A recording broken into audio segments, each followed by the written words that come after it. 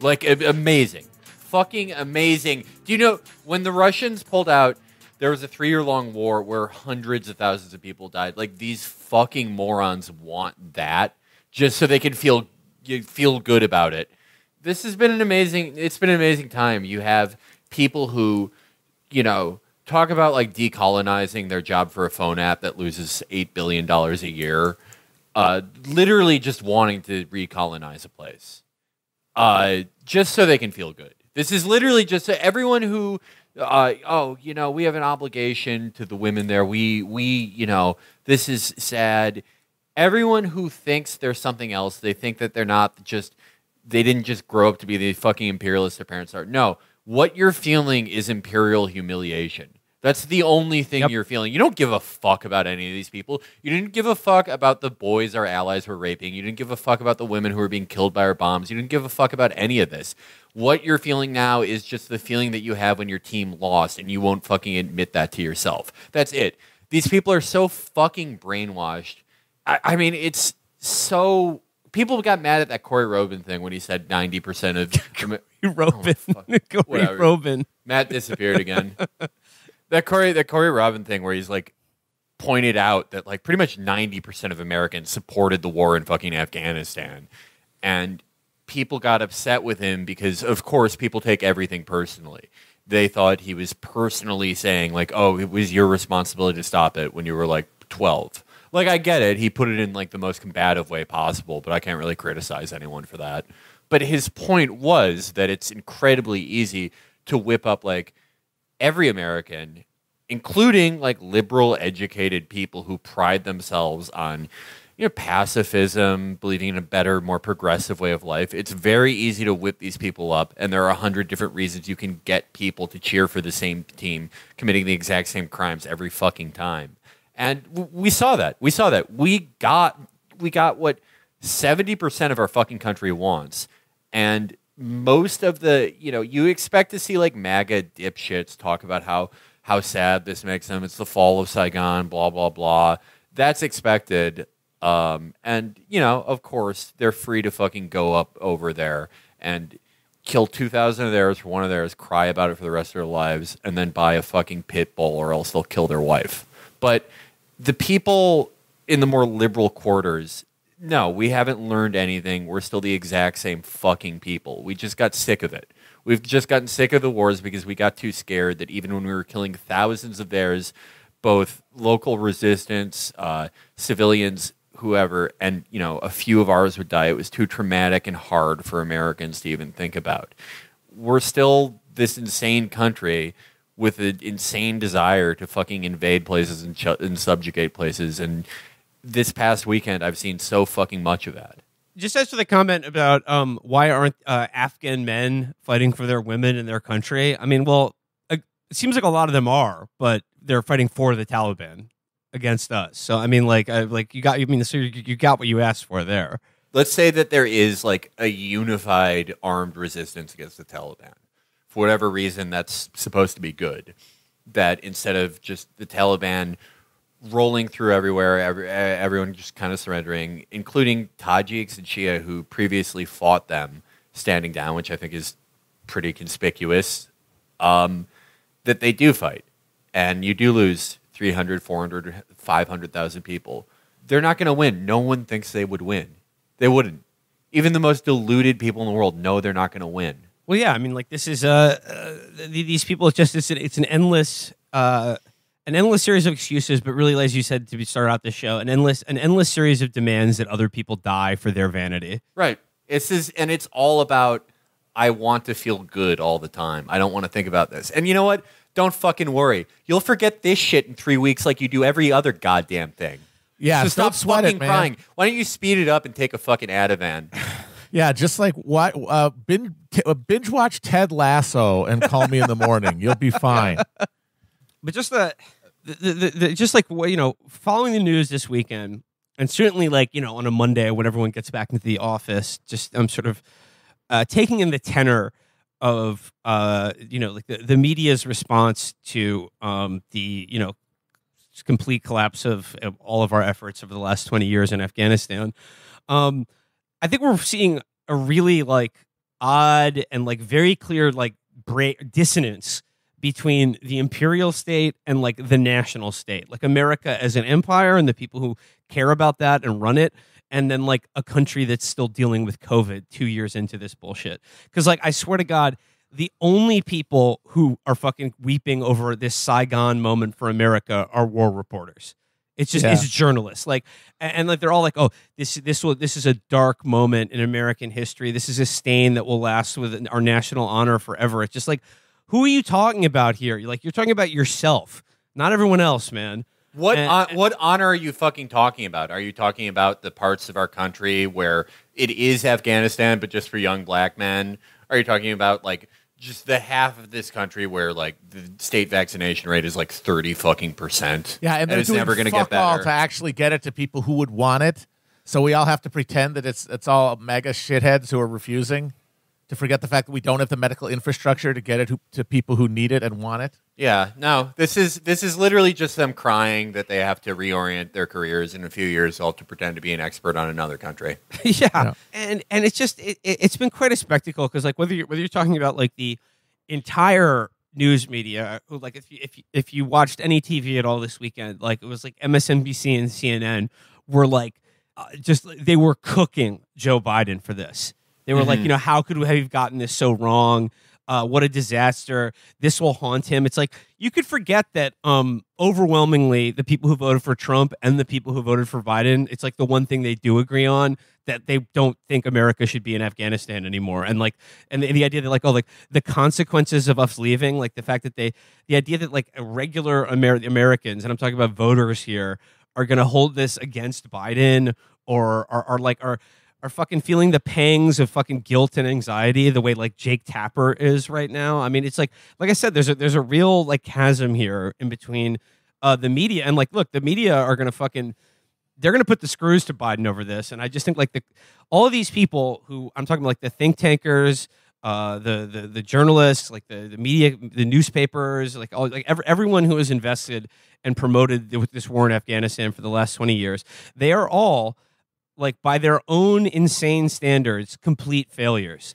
And it's like, what are they going to do? Like hold themselves accountable? No, what they're going to do is that they're going to hold the American public accountable. And they have all decided that we are lacking both in our commitment to continue this war, but also that we are somehow immoral and dishonorable for like not caring about the people of Afghanistan as much as they do. Like that's the point of view of like the allegedly like objective media, but the partisan media is just going to pick the other president depending on the party. So like if you're a partisan Democrat, this is simple. This was Trump's fault. And then if you're a very opportunistic Republican who was with Trump doing the withdrawal when he was carrying out that policy, it now says it's Biden's fault. It's great. You get to just pass it back and forth and never admit the actual fundamental rot at the basis of the thing. But if you don't want to do that, if you don't want to be partisan, you can only blame America. We're the only ones left to point the finger at. Right. I put the finger squarely at you, the viewer. Now, at the risk of being unpopular, this reporter places the blame for all of this squarely on you, the viewers. Can we drop that Ken Brockman bit in there, Chris? The thing I particularly love about blaming Americans themselves solely for this is when it comes from think tankers who... You look at who funds their workplace, who's signing their checks. It's always Qatar, the UAE, or Saudi Arabia. Yes. So you have to wonder when the people we should have gone to war with after 9/11. Well, no, like we shouldn't. I know, have of course to war, not. But like, yeah, I mean, like, did you see the thing about how American troops would send out helicopters to get fucking Burger King because they refused to eat the local food? No, I mean that's something they're doing Uber Eats with the Chinook. Jesus Christ! This country's fucking falling apart. This is what we were doing for 20 goddamn fucking years. Yeah, just absolute imperial grotesquerie. And the funny thing is America. Yeah, they would like to leave. America would have been fine leaving any time in the past fucking decade. The reason we didn't is because it was paid for people. It had a political purpose. It was a reason for it to keep going. And now I think we want to answer the question like, well, why now? I think it boils down to Trump had like this genuine desire to push because he was outside of the consensus and blob, he took the idea of getting out of Afghanistan seriously, and so he actually pursued it, and he got somewhere. He got a deal with the fucking Taliban, and that created momentum that Biden would have had to put out the stops in order to arrest, because in those last couple of years, the Taliban was making huge inroads. That's why they were able to take over the place overnight, because these guys had all been bought off already. The arrangements had already been made. So to stop that would have been a big more investment. So at a moment when you realize nobody's actually paying attention, you can pull out. And like when you look at how dramatic and catastrophic it was, and you think, damn, they couldn't have wanted that. At the end of the day, it still serves their purpose, because now instead of the momentum in foreign policy being around, hey, how about we get out of Afghanistan? Now it's, we don't want to let Kabul fall again. Yeah. Every new thing will now have the momentum now in the public sphere is going to be around where we need to reassert American power. And then now we're not going to be talking about getting out of Afghanistan anymore, because we're going to have this propaganda victory to wave around at everybody. It serves the same purpose internationally as the fucking January 6th insurrection serves domestically.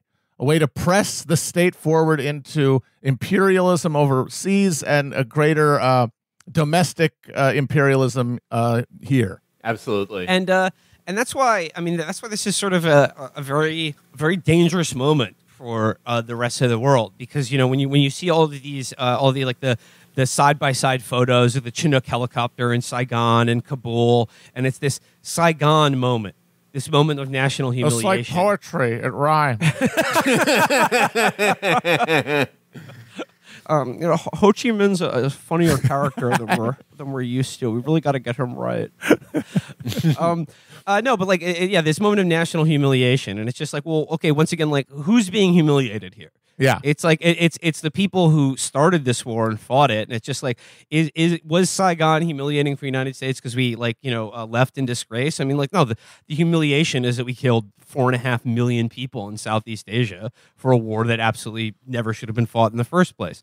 But this moment now is like, look, the Saigon moment did not defeat the United States of America. Yeah, like, we suffered absolutely no negative consequences, and again, we like, won the most Cold of our, War off that exactly. Shit. We won our Cold War. Like most of our national, like our actual like blood curdling Cold War objectives had been met by the time that Saigon fell. We absolutely got the offensive rebound there after Vietnam, after we missed that shot. Our biggest like domestic consequence, like for the whole picture, was that like the army lost some of its prestige for like 10 years. Yeah. They made movies where it Southern sucks to be a Comfort by troop, Walter and then Hill. a bunch of people made up some bullshit about soldiers getting spit on, which has literally never been documented to have ever happened one time. No, just completely fucking made up. But what I mean because is, it was our tragedy. I mean, what I mean is, like, this is a, like a big blow to the image of the U.S. empire, or just like people's belief in it. But is this really going to hasten the collapse of the U.S. empire? I mean, I don't know.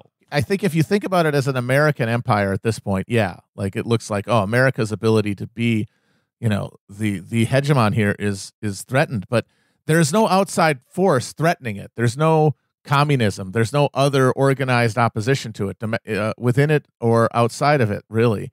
So when we see America falling like this, it's because other places are picking up the slack, and the global system is sort of equalizing power outward. First, it took out the engine of American industry in the 70s, which hollowed us out as an economy, and we have been, we have been the policemen of the world. As that's been our function within the capitalist system. But now, thanks to technology, thanks to the world flattening up, we are less necessary. The technology of our military is so detached from like the economy of the United States that it can just float with the global money supply, the petrodollar. And so that means things get worse for Americans and worse for everybody else, but not productively, it seems. Well, I mean, like, the fall of America is never going to be like, like no one ever uses the dollar, and like the cities are like in 3 times the disrepair they are now. We're gonna get eased into the pot is the thing. Right. We are being eased into the pot. Right, and there's always going to be a need for like a consumer base of 300 to 400 million pigs. There's nowhere else who buy all the treats in the world.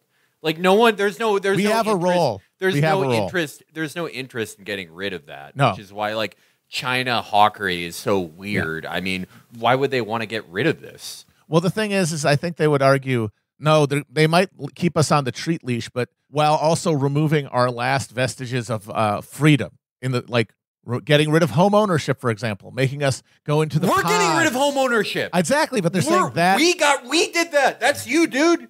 Well, that's the thing You is that did their that. answer is go with the epic national-based bourgeois who let all this happen in the first place. That's Yeah. their only response. Yeah. I mean, for treat lovers everywhere, America will never stop being a nation of treats. That much is the true. treats will always be there. It's like, guess what? If you get to be in the pod and you get to eat the bugs, you'll thank your fucking lucky stars. I mean, yeah. Or you just already are in the pod. You're already. No, that's the thing. What's the You're difference already in the between- pod. You're just praying you're not going to get kicked out of it. What's the difference between the bugs and the fucking meat slurry you're eating from McDonald's? What's the fucking difference there? There's none. You just like your flavor of bugs. Yeah. No, absolutely. It's an aesthetics. It's like, Yeah. what do I want my dystopian, biopolitically controlled, neo-bug lifestyle? What do I want it to taste like? Do I want it to be like epic rockabilly? Do I want to be a neo-trad groiper? You can do any of it. It's all available. I said, like, if you're paying attention to the media, like both partisan and objective, like it just seems like everyone is kind of putting the screws to Biden over this, despite the fact that, like, this is supported by probably 70% of the country. But like, don't you think that like Biden, I mean, like these same people that we're talking about here, like, don't you think they should be thanking Biden more than anyone for like being willing to take the L on this? Absolutely. Yeah. It's like, the thing is, Jesus like, Christ. he's taking the L on He's behalf YOLOing of this every, shit. like I'm saying, like he's taking the L on behalf of every American president since Jimmy fucking Carter started all this bullshit. Yes. By like, and by the way, they started supporting the Taliban and the Mujahideen before the Soviets invaded Yes, they did. Afghanistan. Yeah, that is the Pollock. That is you put a Pollock in at Yeah. the NSC. Not good move. Talk about screwing in the light bulb backwards. No, he's taking the L for every American president who came before him, but more than anything, he is taking the L for any president that comes after him, especially the next one, Democrat or Republican. Absolutely. Because, like, wait, remember when Obama did the surge in Afghanistan? He did the surge in Afghanistan. By the way, who recommended that he pull out and not listen to the generals when that was happening in 2011? Joe Biden. And and fucking Obama said, "Well, here's a ball, Joe. I perhaps you'd like to bounce it." And he just because he was serious, and he listened to the serious people, not doddering old, that doddering old ward healer. Fuck him. No, Biden was right, and he wants to affirm that he was fucking right, or he thinks it is 2011, and he's just recommending this to Obama, and then it ends up happening anyway. That's also a possibility. Yeah. Well, Joe is the perfect guy for this. Oh yeah, 100%. I was talking about this with someone. Someone unexpected told me that they like felt bad for Joe today, and it's like I see what he means because like even if you know fully who Joe is, what Joe's done, it's hard not to like see a shambling old man just waltz out there and go, "I'm a loser. We lost." Yeah, it's hard not to feel sad. Okay, totally disconnected. But you know what? He's telling the truth. What I realized is like, no, this is literally what he's always wanted and what he's always been. Joe's always been the guy who goes out there and says, "We lost. Yep. I lost. My son died. I fucking lost my family. Feel bad for me." He's that guy. Absolutely. He's our sin eater. Before he lost his family in that tragic accident, he thought, "I need to be president. I can be president. This is what I'm supposed to do. I'm the youngest senator. It's a fucking gilded path for me." And then, all these things happen in his life. And throughout his career, he's looking Americans dead in the faces going, "Sorry, you lost. You can't declare bankruptcy anymore. Sorry, you lost. I'm sending your dad to prison forever. Sorry, you fucking lost." And now, after he's lost so much, him personally, and he's for everything from his loved ones to people younger than him to fucking his brain, he could finally go out there and go, "No, we lost." Yeah. This is really, he thought he was training for this moment his whole life, being young in the Senate or being like the most charming guy in college and wanting it so bad. He's been training for this by being a fucking loser. Yeah.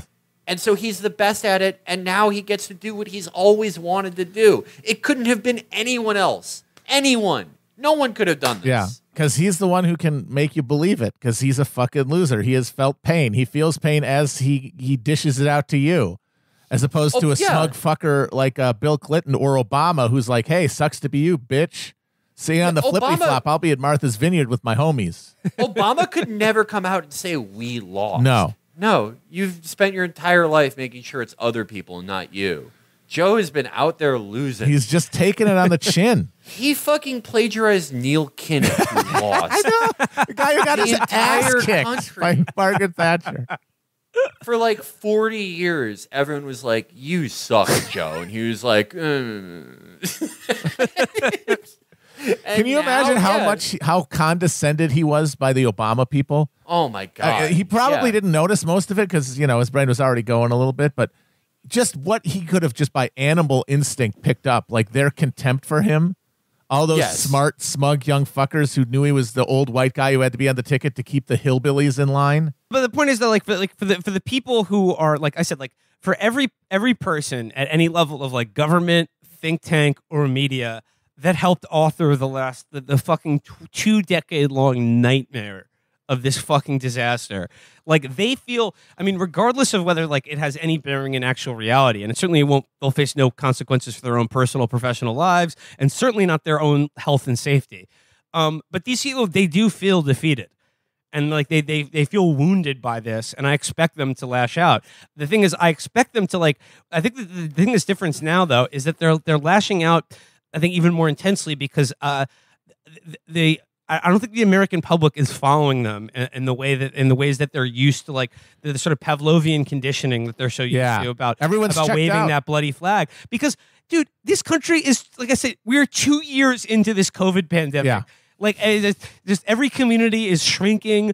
Like, nobody has a fucking job. There's like their kids are about to go back to school during the middle of all this shit. Like the idea that we're just like, oh God, like, we better let's get the convoy going to fucking the Kabul airport right now. It's like, okay, yeah, we, as podcasters, we've received the call. We've received the call to action. We're going. Fucking Tyler Ninja Blevins is going. Hassan Piker, Riley Reid, Keemstar, Dasher from Red Scare. We're all getting in the Gary Tasteman Memorial Dirigible, and we're doing a convoy of hope to the Kabul airport right now. You guys saw my favorite guy, right? The 42-year-old British photographer who's like, I want to sign up for the army now. Yeah, now that I'm in my mid-40s, I can safe to say I've never thought about joining the military until now. But like, this is that guy's me. I love him. The whole thing. This is just America and Britain, especially. This is the hold me back, bro, of like of international affairs and war and peace. Hold me back, bro. Hold me back from enlisting. Well, it's because like they do feel defeated the same way someone would if like they couldn't get it up for the escort, which is what these guys are basically. Yep. No, that's like, exactly that's it. Like they're just like in the bathroom, just like punching the goddamn mirror. It's my big dick. I'm ready to fuck now. They're Mikey doing curls. You're gonna do great at sex. You're gonna do great at sex. Yeah, got some of these walnuts. I hear they're pretty good for Well, we used to, after 9/11, I think we were Dan Quinn. We were actually taking part in the world. We were going around. Oh, yeah. We were disturbing people with our bizarre tirades. And we were running faster than any white boy had ever done before. Yeah. And now we're like a certain goblin who lives under a staircase in Manhattan. Man, we really were Dan Quinn. We were just really very self-absorbed. That to this day, it's still cringe. In 2002, at the Salt Lake Olympics, the U.S., before all the other countries, they brought out a 9/11 flag, like a burned flag from Ground Zero. We were so funny. Like, why are you doing shit. this, dude? Chill the fuck out. It's the fucking Olympics. We're watching people ski. It's like a guy who had skin cancer and just had to take chemo lotion. Yeah. Every day for the next 10 years. I had to brush with death. Yeah. It's just but you have to it has to be everybody else's problem. Yeah. Like, hey, we're just here to have a good time, man. Sorry that our foreign policy didn't directly lead to a fucking massive terrorist attack on your own country. One day when this finally ends, which isn't going to be now, I don't even know if it'll be in my lifetime, but one day far in the future, when it's totally over, I think there will be like an interesting, academic debate to be had. Like, which was the worst, like, globe-spanning empire? Was it UK? Was it us? Blah blah blah. And I don't know the answer to that. I mean, I don't think the book is fully written on us, but I do know this: no one has been or ever will be as annoying as we were. You are now listening to the nation's #1 entirely pro-Biden. I mean, dude, we have joined. Oh my we God. have joined the Riding with Biden movement. Who else is there to stand up for the guy? Like we're not, we're not these other places that were like, when he was first bubbling, like 78 years ago. They were like, yeah, Biden rocks. When he was doing all the things that suck, they were like, Biden rocks. When, he was plagiarizing for Neil Kinnock, they were like, that's Neil Kinnock actually won. They lied. We weren't there. We weren't there because, like, a true friend, like, criticizes their friends when they, they won't let them leave the house in certain outfits. Like, you look bad, Joe. But now that he's, like, literally the only president who's fighting the deep state. Donald Trump talked about fighting the deep state, but they were like, you're gonna look like a loser, and we're gonna kill your family. And then Joe was like, I've looked like a loser my entire life, and like that already, like everything bad that can happen. Well, you're gonna kill me. I'm gonna die like tomorrow. What are you gonna kill me? You're gonna kill my family? Yeah, I fucking dare you. Been there, done that. And, the good son's already dead. Yeah. Oh, we're gonna. So who was that? Was that Ev? Who's like, we're gonna plant drugs on Hunter. It's like too late. No, he's fighting the deep state because he's like, who knows why? It doesn't matter. Maybe he thinks it's like 2011, like you said, Will, that he's telling Obama to pull out again. He doesn't realize that he's Obama now. Maybe he thinks it's Vietnam. Maybe he thinks we're pulling out of the Philippines. There's no way of telling, but he is. What's important is he's fighting the deep state, and the most important, he's fulfilling what LaRoche was never able to do. He's fighting Britain. Yes. Mm-hmm. Yeah. Oh my God. Okay. When this is like an hour before we started recording, but when I saw the news item about how he left Boris Johnson's bitch ass on read for 36 hours when he was just like, oh, I'm going to pick up the phone. This Afghanistan shit is a shambles, mate. And Biden was just like, click. The Khyber Pass. Click. Britain's experiencing Suez Canal Part 2 right now, and they're losing their fucking minds. And Biden is just like, I'm getting ice cream, man. I'll call you up tomorrow. Yeah. Biden's going to call him back and be like, my granddaughter gave me some of the oatmeal ice cream. I said, how the hell did you get oats in the ice cream? That's not going to taste good. You're talking about something at breakfast. You're not eating till 3, 4, even 5 p.m. But don't let Dr. Jill Biden, my great wife, know that I'm eating ice cream before she makes her chicken parmesan. That's how he says chicken parmesan. Chicken parmesan. Okay, no, but like, that was the fucking cherry on top of the sundae, because like I swear to God, like what Biden has shown me this last week is that like I said this like half jokingly, but like I mean like just for this issue alone, like by hook or by crook, if he sticks to his guns on this, he will go down as the best American president of my lifetime, if not one of the greatest of all time. Because like who else other than him could have done this? I mean, look, they would have killed Bernie Sanders before he even got a chance to do it, but like Donald Trump wouldn't have done it. His handsome, beautiful generals. He was too afraid of them. Yeah, he was too fucking seduced by them. Donald Trump doesn't even like his family, and they were like, "We'll kill your family," and he was like, "Oh no." No, I think I don't even think they got to that point with him. Because I think he definitely wanted to pull out before Election Day 2020 as look at I did, populist thing. I got out of Afghanistan, but they told him that this would happen. And that, we're going to get run out of the country and you're going to look like a loser. And because he's a fucking pussy, he said, okay, never mind. And so even though he had made the deal with the Taliban and it helped make conditions on the ground so that pullout was inevitable, he didn't get any of the fucking benefit out of it. He just kept dragging along. He would have stayed dragging along for the next 4 years if he'd gotten back in there, because they just would have kept telling him, you look like a loser. Exactly. And so he bitch-assedly said no. They say it to Biden. He's like, yeah, fuck off. I don't care. I'm a loser. Why don't you kill me? This gets to like what Felix, you said on our last episode that I think really like gets to the heart of the matter, is that like Trump, like despite the fact that like, he released all the leaders of the Taliban and like like negotiated this exact pullout. You're exactly right. Because like he knows that like he doesn't want to get involved in wars because he doesn't want to be a loser. But when he they were like, yes, you will look like a loser when these very news footage that we're seeing now from Kabul is happening. And he was too afraid of being described as in the media a loser. And what you said about Biden is so true, is that like he is America's loser. And like what you said about like to be like this whole like the based Biden thing is like the one president who's like actually making a decision that does put America first. The thing about being based in America is like it's such a dumb phrase that's become like, you know, the internet jargon that like just is poisoning our minds. But like really the truthful thing that it does describe is that to be based in 21st century America means to be a loser. Yes. Like it's to be a loser who is comfortable with being a loser. And it's like Alex Nichols, what he said, I've been thinking about it all week, where he said, being based means that you're a protagonist of an Ayn Rand novel, but without any talent or ambition. Right. Which just basically means you do what you want and don't care when people get mad at you. Yes, because caring what other people think is prison. It dooms you. You cannot be authentic if you do that. And that is what kept every president in this fucking thing. I mean, obviously, the fact that it was a giant cash cow for defense contractors is the reason that we would never leave. That's the reason that the machinery in the deep state would never get out. But, you know, the president does have, as we see, the ability to just say no, because I have a political stake in ending this thing.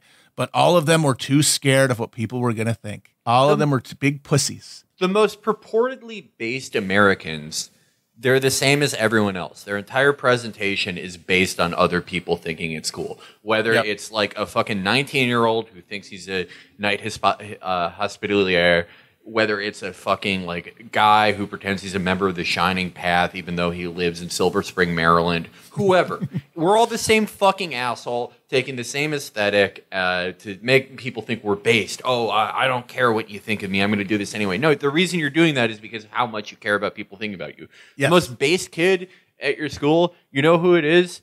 It's the kid with like both types of acne who like tries to go Super Saiyan when there's a surprise quiz. People call him like a gay loser every day. He doesn't care. He's based. He's still gonna do that. And he's still gonna like scream at like the school administrative assistant in the principal's office about like Naruto dubbing. He doesn't give a fuck. And that's Joe. Donald Trump isn't based. He's like he doesn't care about anything but what people think about. Yes, that's all he cares about. And that's the same thing as Obama. The last two presidents we have are absolute slaves to this. We know now that, Obama, one of the things that kept him in Afghanistan was that he was worried what David fucking Brooks would think about him. Yeah, he read a David Brooks op-ed piece where David Brooks talked to top intelligence like intellectuals and defense analysts, and they all said, we're worried not about Obama the man, we're worried about his commitment. We're worried about whether he has like the stones, the determination to just continue doubling down on an absolutely failed strategy, and then continuing to take the advice of all the same people who authored that failure. And like, here's the thing: I watched Biden do a one-on-one interview with George Stephanopoulos on ABC News last night, and Stephanopoulos was like standing in for the entire like quote unquote objective media and giving him every opportunity to just be like, Joe, isn't it time for you to admit this was a mistake? I mean, do you take responsibility for this? You know, what about the Taliban? I mean, couldn't this have been done better? And he was just like, no. So you don't think this could have been handled? This actually could have been handled better in any way? No mistakes? No, I don't think it could have been handled in a way that we're going to go back in hindsight and look, but the idea that somehow there's a way to have gotten out without chaos ensuing, I don't know how that happens. I don't know how that happened. So for you, that was always priced into the decision? Yes. And I swear to God, like that's what I mean is like, I did not think Biden was actually going to pull out of Afghanistan. I did not believe that was the case. I'm happy to be proven wrong about that. But like, he has legitimately done something that I did not think I would live to see an American president do. I thought we would be there and forever. We're seeing why. Everybody who matters is on the same page here. And even the fucking fake ass based nationalists who thought that Trump was going to do America first shit have now decided, Afghanistan, of course, we were going to get out, but we were going to do it the right way. It's like, fuck you. No, there's no such thing. What's the right way, you fucking dumbass? Coward. Shut the fuck up. You're the big, no one's a bigger bitch. Look at them crying about like the Taliban getting those like weapons caches. Oh no, they have guns, the thing they never had before. Oh no, they know what a helicopter is. You fucking pussy. You think they're going to come kill your fucking bitch ass? You're going to die from the fucking slop you eat. Just like every other fucking American. And then what Stephanopoulos, what he said to Stephanopoulos, he was like, George, like I see these images and I feel bad and I take responsibility for it. But he was like, look, regardless of what the intelligence said or like whether we got that wrong or like, yeah, like everything we said a month ago has been like, dramatically proven wrong about how fast this would happen. But he said, there's no way that like America can pull out of a war like this or a country like that and not have chaos follow in our wake.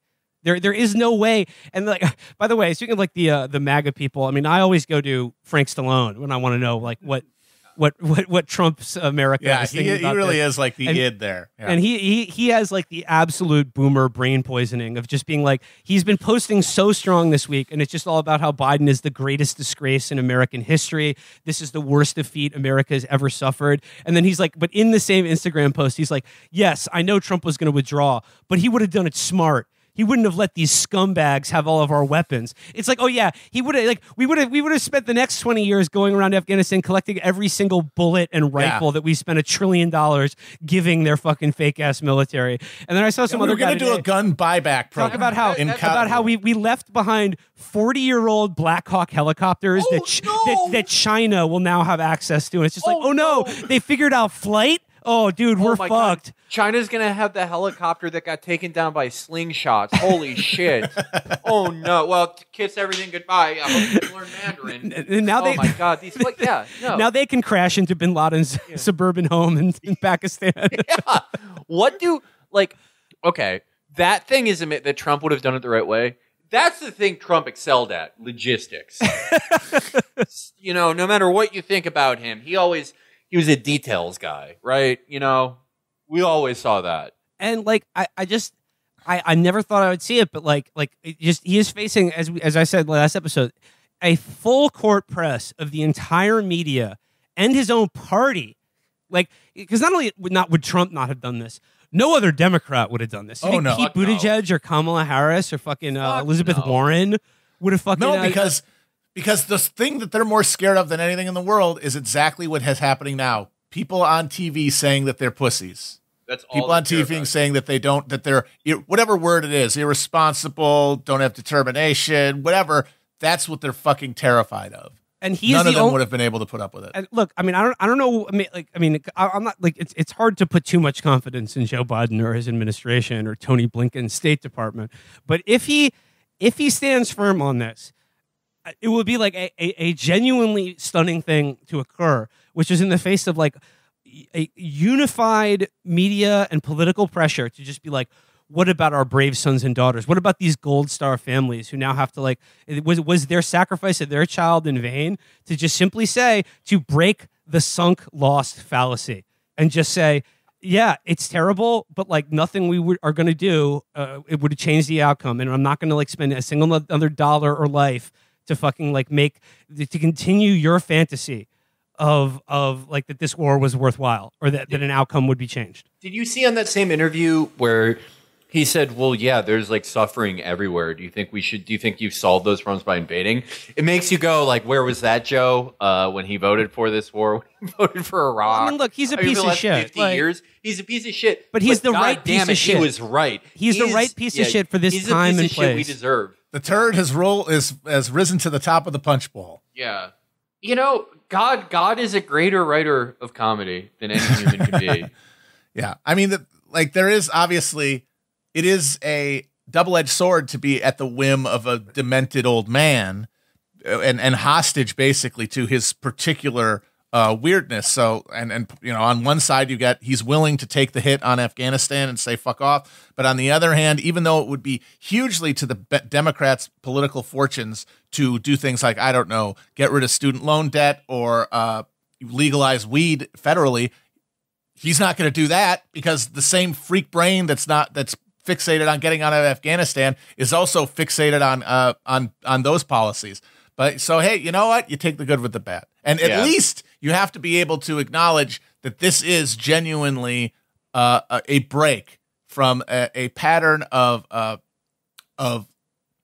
thought process in power that was not going to be shattered any other way. Nothing else was going to get us out of Afghanistan shy of some sort of massive natural catastrophe or breakdown of law and order than a individual president who just didn't give a fuck. this is a bigger deal than the Iran deal. Like, I'm sorry, it just is. The Iran deal. Well, the Iran deal had supporters in the elite of like America's foreign policy, like power corridors or whatever you want to call it. And at this point, it might as well never fucking happened. You know why one of the reasons they're freaking out so much? They're not going to get Americans to redeploy. Exactly. They're not going to get us to go back in there. Exactly. Joe ended it. You're not going to. We're not. Because, like, look, the Iran deal. You're right. Might as well not have happened. They may try to restart it. Whatever. Like, I hope they do. But like, and the next president can come on and just erase that. There is no president that's going to come after Joe that is going to recommit American soldiers to Afghanistan. It's impossible. Yeah, we're done with it. We're done with it. And this is, I think, the most courageous act I've ever seen a president take in my lifetime. I don't think anything comes close, even. And then just the added benefit of just pissing on the British too. Did you see the thing where Theresa May was squawking on the floor of Parliament? I'm just the Guardian here. It says May delivered a scathing attack on the foreign policy and intelligence failures of Johnson and President Biden, suggesting the Prime Minister should have tried to form a NATO alliance to stay in Afghanistan without America. a NATO alliance without America. Oh, good luck with that, sweetheart. Teresa. Maybe you could find some Ulster holdouts.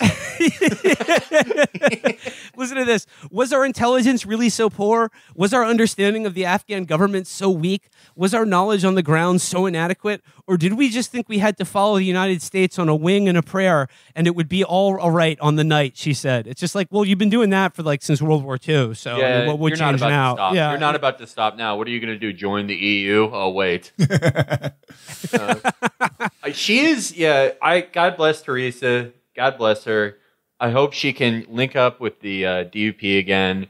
She can locate British hero, the most heroic man ever in the history of the British Isles, Johnny Adair, to single-handedly set up a meth ring in Kabul. Yes, they're going to go to Belfast and get like a dirty dozen of a bunch of UFF psychos. Yeah. No, I mean, more power to you. I hope you work that out. Good luck with the America-less NATO. Great to hear from you again. I saw a bunch of Labor MPs. All these fucking losers are, their equivalent of our like Abby Spangfeller being like, I deployed there, and do you know how bad this feels for me? I hope it feels awful. I hope it's the worst day of your fucking life, and I hope you never get better. Fuck you. I know. It's just like, this is the extraordinary thing. It's like what we're talking about, like Joe Biden as America's loser, and like America in the 21st century. If you live here, you're a fucking loser. And it's just like he's the only one to admit it.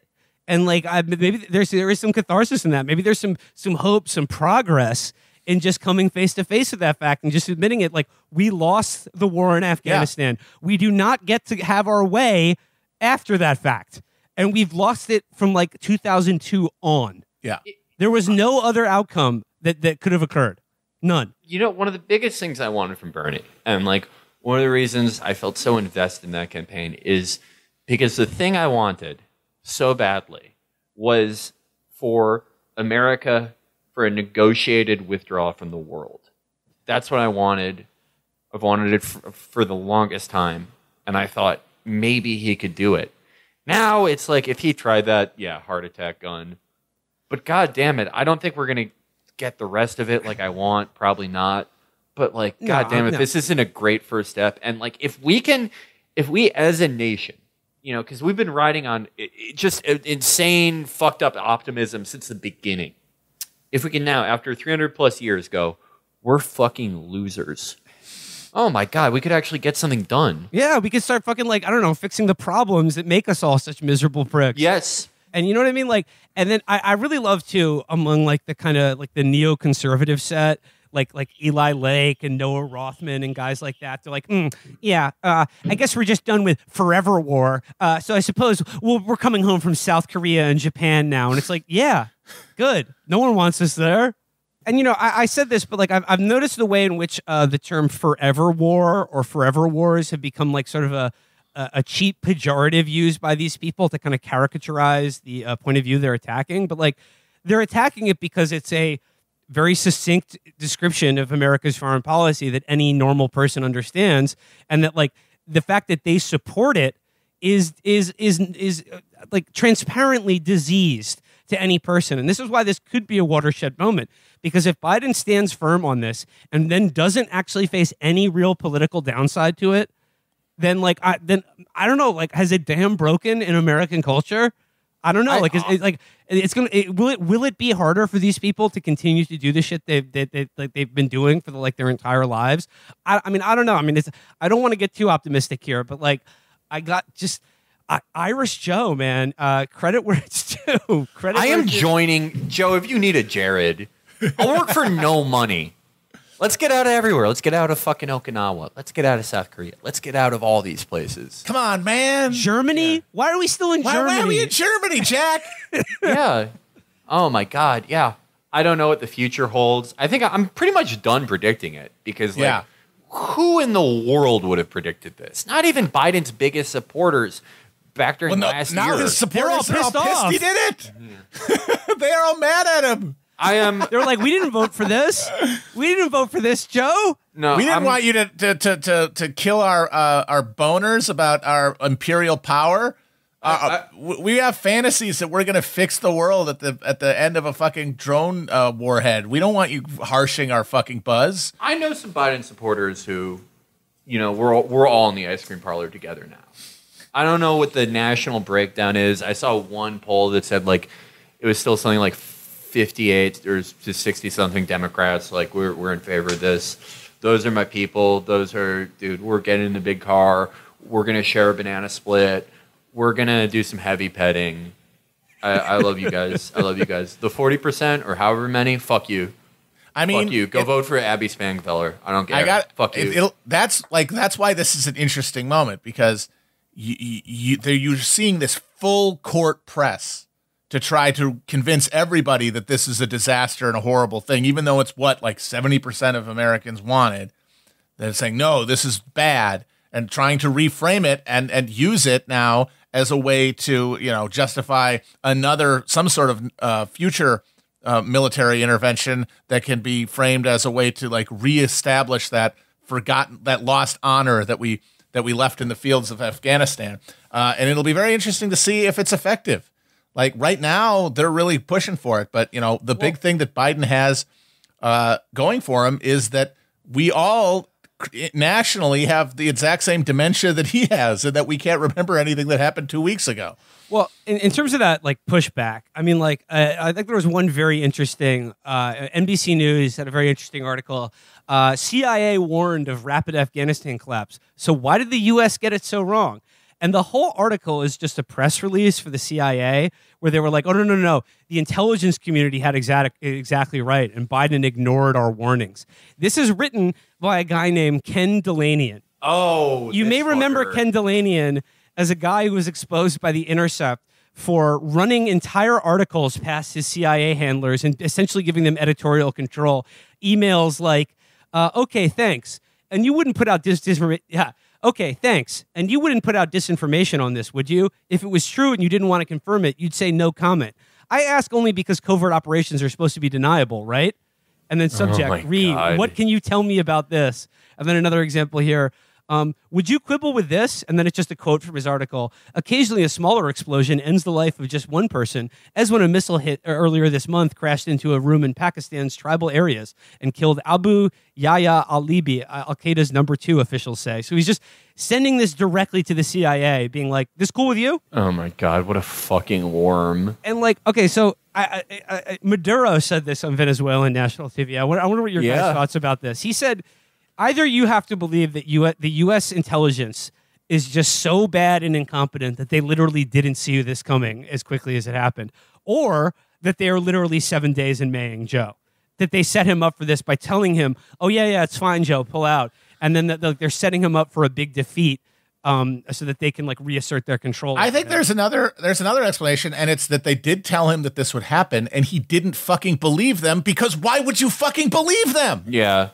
They've been lying for 20 years. Yeah. Like, oh, you can't do it. It'll collapse. And they're like, sure. Tell me another one. That's what you've been telling us. That's what you've been telling us of every party for the last 20 years. Why we can't get out of here is because this thing's going to fall apart. Even though at the same time you're telling us it'll fall apart the second we leave, you're telling us that we're making a lot of progress and that we're actually building stuff. Those things are happening simultaneously. How am I supposed to believe literally anything you have to say? And then you just ignore them. And then it's like, oh yeah, it turns out they weren't lying that one time. And, obviously, in terms of Ken Delanian, I mean, like, these people are the national security state. They are the intelligence community. These are like paid, operatives for the CIA. And like, the way that they're, and like, look, we did the 2 Atlantic articles last episode. The Atlantic is pushing this hard.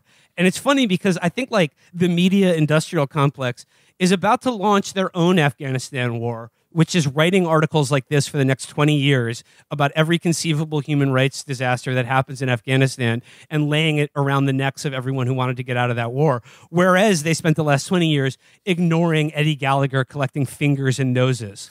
Yeah. And us training death squads so that they would hang around, that they'd be there after we left.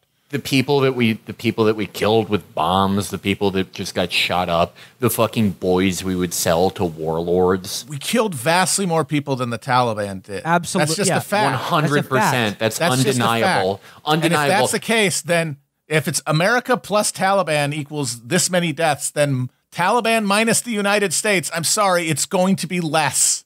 It's going to be less violence.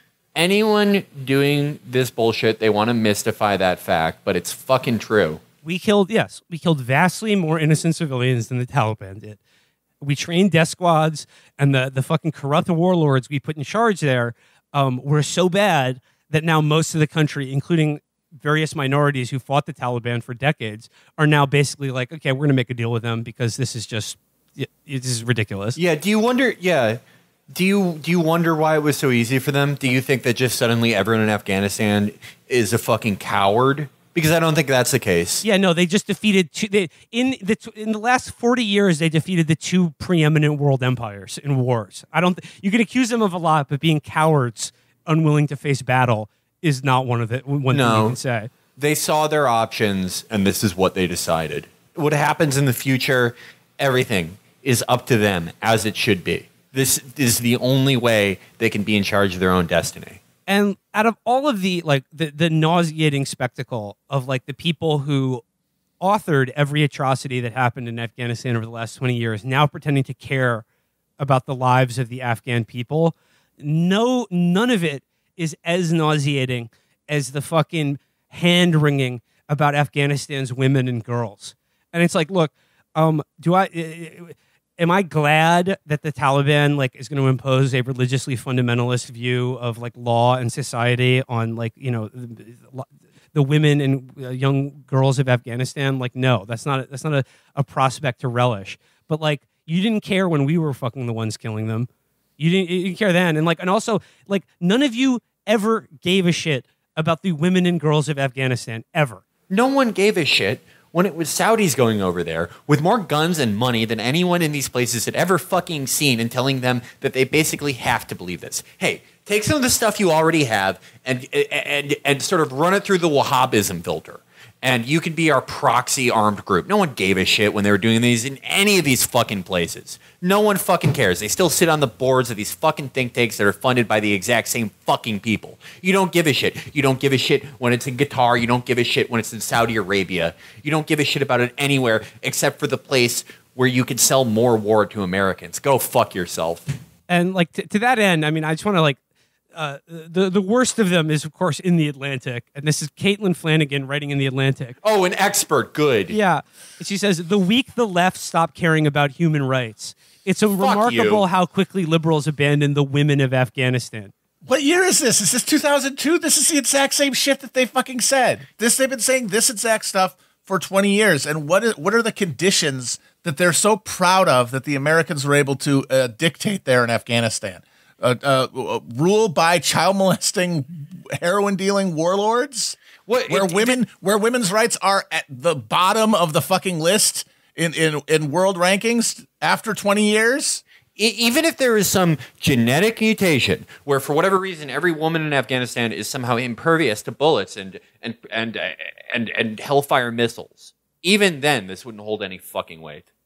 She writes here, get the hell out has, of course, been the liberal position for 2 decades, until about 72 hours ago, when Democrats suddenly became so concerned about the fate of Afghanistan, you'd think they were at a Dick Cheney revival meeting. You can call for American troop withdrawal for 20 years, and you won't be politically or strategically wrong. But you need to be ready to take it on the chin when you get what you ask for, and the inevitable happen. Girls being forced into child marriage and forbidden to go to school or to leave the house without a male relative. It's just like, well, okay, like we just said, Joe Biden is taking this on the chin. What are you going to do about it now? Can I just do a rewind? What the fuck is a Dick Cheney revival meeting? You've been writing professionally for like 45 fucking years. What the fuck are you? What's a dick? Is he dead and they're bringing him back to life? Is it like... Yeah, that's happened several times, actually. The Dick Cheney fandom is dying. We're going to bring him back with a revival. What the fuck are you talking about? Who fucking edited this? Your kid? He goes, she says here, is your conscience prickling? Don't worry. Senator Dianne Feinstein has everything under control. She is concerned about at-risk women and girls in Afghanistan. We aren't abandoning them. They will be covered by the bipartisan Protect Women and Girls' Rights in Afghanistan Act, introduced by Feinstein and Senator Joni Ernst in May. Do you ever get tired of being lied to? According to this act, America will use the withholding of economic aid and the voice of the United States government to protect Afghan women. If the Taliban abuses those women, America will ensure that the militants are brought to justice. Of course, everyone behind this grotesque bit of fiction knows what we're bringing the Taliban to justice would require: the round-the-clock presence of massive military power. Not the inside voice of Senator Dianne Feinstein. We could not stay in Afghanistan forever, probably never should have gone there in the first place, and we were deluded when we thought we could track Osama bin Laden to a cave in the northern mountains.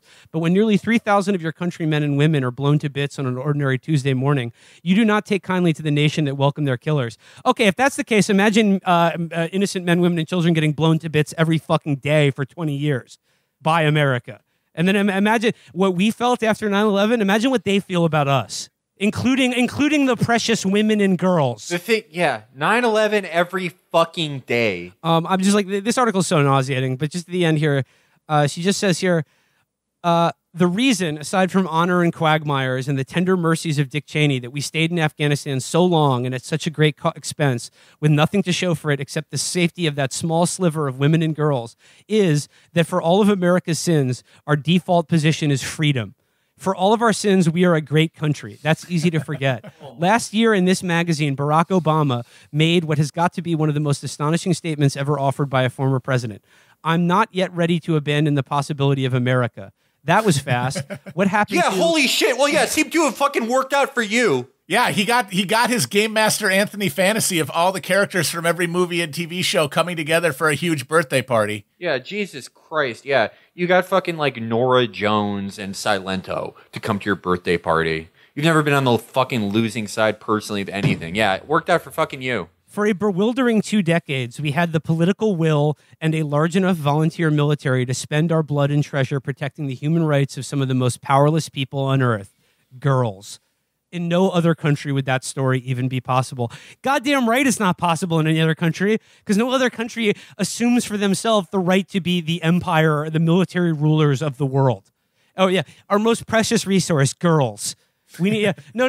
It wasn't all the heroin and pipelines and fucking rare earth minerals that are in Afghanistan. We were there to protect the precious resource of girls. And by the way, Caitlin Flanagan and everyone else at The Atlantic supported the war in Iraq and Afghanistan in the first place. So it's a little rich of them to come now. Well, of course, in hindsight, we never should have done any of this.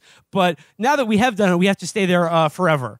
Because of that small sliver of like Afghan girls going to school, which, you know, when they weren't going to school, they were being fucking murked for sport by U.S. Navy SEALs. That's what DevGru. When DevGru got into the shower with their friends and were fucking jamming Anavar needles into their ass and fucking ripping coke off of their M4A1s, that's what they were talking about. We're doing this for girls. We're cutting all these fingers off for girls. What the fuck are you talking about? I hope you don't actually believe this. If you actually believe this, you're just you're a liability. You are going to crash your car into a fucking school bus because you think that your gas pedal dispenses candy. Oh, yeah. I mean, it's so nauseating because, like, look, it's just this idea like, oh, America's the only country in the world that would ever fight for freedom. Well, it's just like, well, if you spend 20 years and then you can't have that thought and then follow it up by saying, well, it's a war, atrocities happen. Because you can't spend 20 years doing atrocities to a country full of people and then be like, well, we were doing it for their freedom. Isn't being occupied by another country not freedom? I mean, the Taliban could make this exact same argument. Hey, sorry about the atrocities, but our freedom not being occupied by a foreign power is just that important. We're the only militia that cares about that type of thing. And, they're also the only organized group that is capable of like providing basic governance to Afghanistan at all. Yeah, they're way more effective administrators of like civic needs than the government that we built there. They're better at fucking quarantine. They're better. Hey, if you're a liberal who's freaking out about COVID, Taliban has way better COVID measures than the Afghan government does. They're taking it way more seriously. Ghani is such a fuck you to that country that we put that guy in charge. What a fuck you.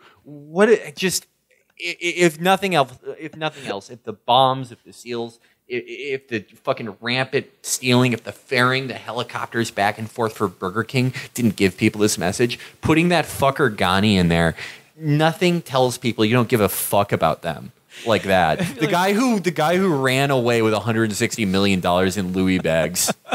Felix, I love that post you shared of like, it was like, yeah, Ghani flees the country with $169 million of like the Afghan treasury just in bags going to Dubai or whatever. And the guy quoted it and he was like, stop pocket watching. Yeah, no, I was saying like, you don't know that he didn't already have that. Like maybe he worked like 80 hours a week as an Uber driver. And he was just always driving during surge time. It's just like, where do these people get this? I mean, like maybe in 2002 you could feel good about like our allies that we're replacing the Taliban with, but like by 2021 nobody can say that the people we put in charge were like less evil than the Taliban. Yeah, no. It's not. Like we managed to find like the one group of people more morally repellent than the Taliban and put them in charge. They love heroin and child molestation way more than the Taliban. And the Afghans had people that they thought were good. But what country are you dealing with here? The country that loves freedom told them, no, you're going to take this fucking asset and you're going to smile.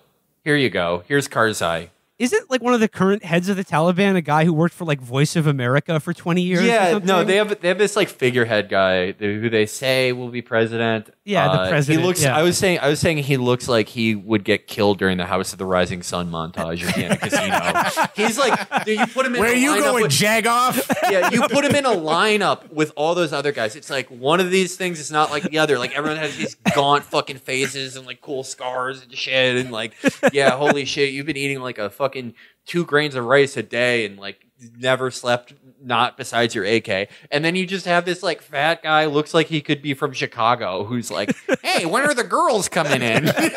He's wearing these fucking transparent ass aviators. I love him. He's wearing transition lenses. Yeah. He's awesome, man. It's going to be sad when like, the Pashtun Joe Pesci is like, but he wasn't one of us, so he had to go. I gotta get Biden on the phone. I gotta have a conversation with the man. That's Boris Johnson, apparently. Yeah, I know. Oh, Boris, don't go to your car that's parked near a snowbank soon. No, man. Joe is Remo Gaji. Yeah. Joe is the fucking boss in the courthouse. Why take a chance? Sucking in oxygen. Yeah. And he's not pretending. He's not pretending for the fucking jury. He really is. Like I said, like Caitlin Flanagan in The Atlantic, this is the opening salvo of their 20-year war that will produce the exact same outcome if they didn't write an article at all. They will be telling every fucking American that they are bad people for this. From the time your child is born to the time that your child gets in trouble at Brown University because he tried to do like a hip-hop musical about Afghanistan. They will be writing this article. We failed as a people to keep our sacred honor. That's all we do is fail. And we found our guy. We found all we do is lose. No matter what. And another one. And another one.